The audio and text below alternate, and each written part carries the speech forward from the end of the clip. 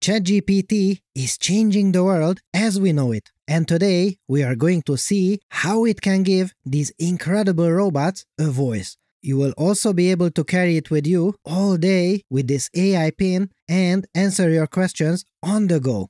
Or you can ask it to, get this, to also assemble insanely complex robotic cows. And it might even be your doctor, or at the very least help your doctor. But wait, what do these robots have to do with ChatGPT? Well, ChatGPT is a helpful AI assistant, and since it now understands your speech and can speak itself, thus it can give a voice to these robots. What does that mean? Well, now it can help you and answer questions and even show you around in this building. And it can do all this in a fancy British accent. Ah, Mr. Matt, my employment as a tour guide provides great satisfaction. I find the dissemination of knowledge rather rewarding, don't you agree? Now behold the rock pile. Or it can be an excited tour guide. Welcome to Boston Dynamics. I am Spot, your tour guide robot. Let's explore the building together. Or Josh. This is where we showcase our fastest four-legged robot, which can run up to 19 miles per hour. I hope you're not too slow to keep up with it. Or a teenager.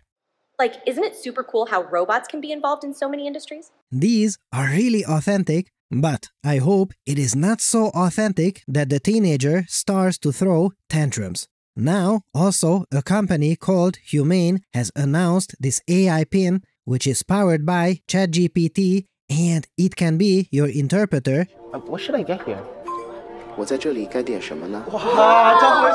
Help you find your way around the city with a projected screen and more. You don't even have to use your smartphone for these interactions. And with this, ChatGPT can be with you all day long. It has become an integral part of our lives. It is absolutely everywhere. But what is the deal with these crazy robotic cows? Dear fellow scholars, this is 2-minute papers with Dr. Károly Zsolnai Fehér. Well, that is a task from the USA Computing Olympiad. This is a problem where we are supposed to build a robotic cow herd and where the answer to the question requires coding up a computer program. According to the Computing Olympiad, the level of difficulty of this task is insane. In my opinion, it is not that bad, but let's see what ChatGPT thinks. Now, let's give it this problem and... oh, look at that beauty! It seems to understand the problem and dutifully starts writing the code. Nice! It says the solution is 61. Is that correct? Oh boy, it is! Good job, little AI. A perhaps insane level problem, but for ChatGPT, not a problem at all. Now, I wonder, has it seen this problem before? Well, you know what? Just for fun, let's ask ChatGPT itself. So, have you seen this task before? And it says that it hasn't. Good. But wait, when I ask, would you know if you had already seen it? It says no. That is hilarious. Love it. But is this some new capability, or could even a previous version of it perform these calculations? Let's see. This is version 3.5. It is extremely fast, I like it, and not quite. Version 3.5 cannot solve it correctly. This is something that is new capability. Also, neither can Google DeepMind's new Gemini. Not even close. And speaking of amazing new capabilities, look at this. This paper was written as a collaboration with a board-certified radiologist. And here, GPT-4 can do two things really well. First is identifying diseases. Now, hold on to your papers, fellow scholars, because in many tasks, the rate of mistakes is less than 1%. Nearly perfect. What? This is as good as the best techniques out there in many cases, and in some cases, it is crowned as the new best one. I am out of words.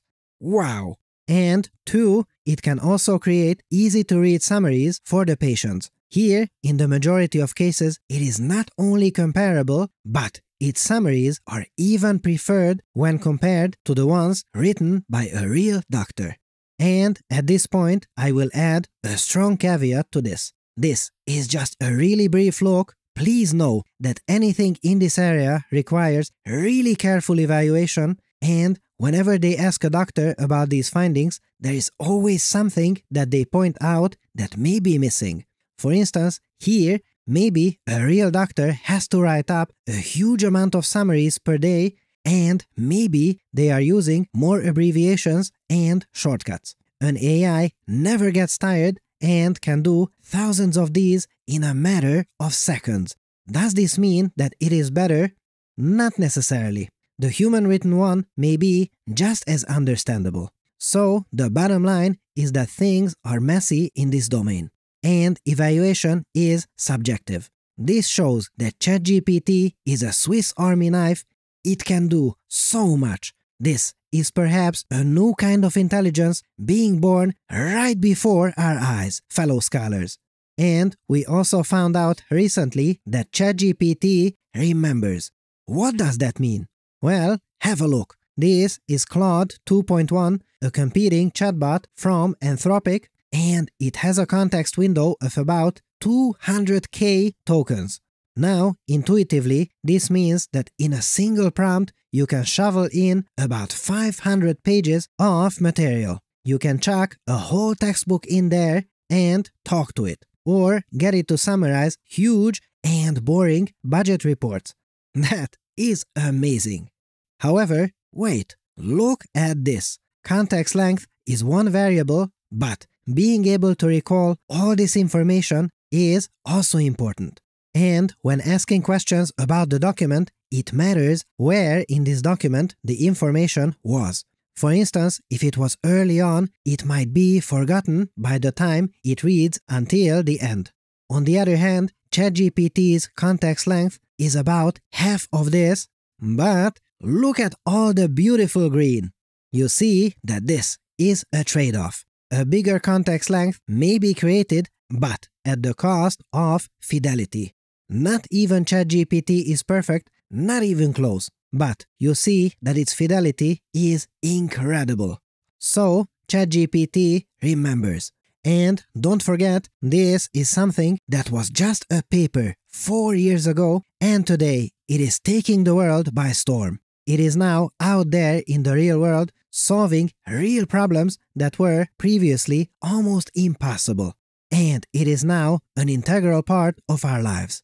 How cool is that? What a time to be alive! If you enjoyed this episode and you wish to see more, consider subscribing and hitting the bell icon. When I was a PhD student, my experiments created lots of data for my deep learning projects. But I was not looking for more data, I was looking for insights. This is what Weights and Biases does, and it is the best. Everyone is using it. Try it out now at wnb.me/papers or click the link in the description below.